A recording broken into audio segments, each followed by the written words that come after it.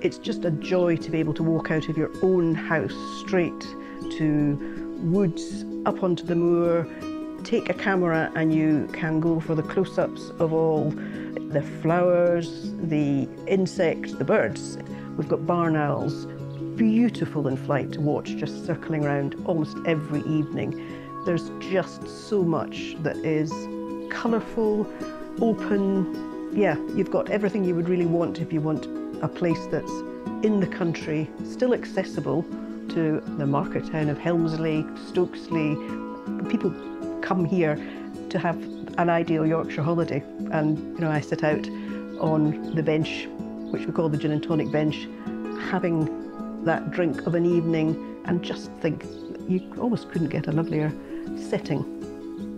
Having all that around you to be able to explore, there's something different every day.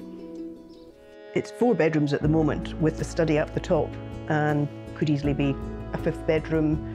We started with what was a shell, and because it's been so completely restored with underfloor heating in the stone-tiled kitchen utility, etc., dry lined and replastered with new roof and everything insulated within an inch of its life, of course, and yet still having the character of the old part of the house in particular, with the squint upstairs landing and the beams that have been retained to just show them in that oldest part, which is from about early 1700s.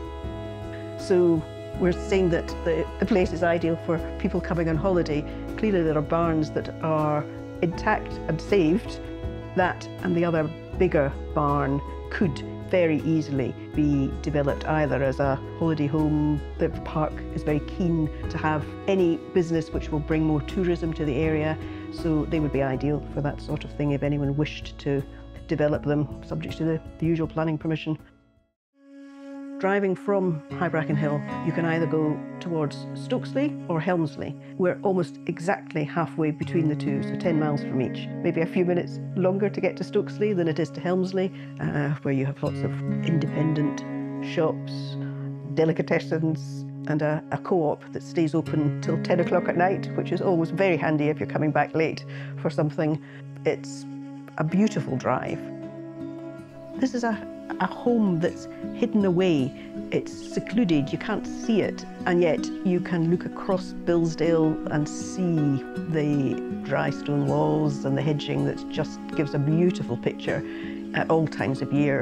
And then when the shadows lengthen, colours in autumn and so on, just beautiful. You almost have to come here to know it's here. You're very private here, very quiet. There shouldn't be anyone passing at all, and if they are, they're in the wrong place. And I just hope whoever buys this place will love the setting and enjoy building on the history that's here and making their own beautiful setting for what I hope will be happy lives. And if you'd like to find the asking price of High Bracken Hill, you can find a link in the description.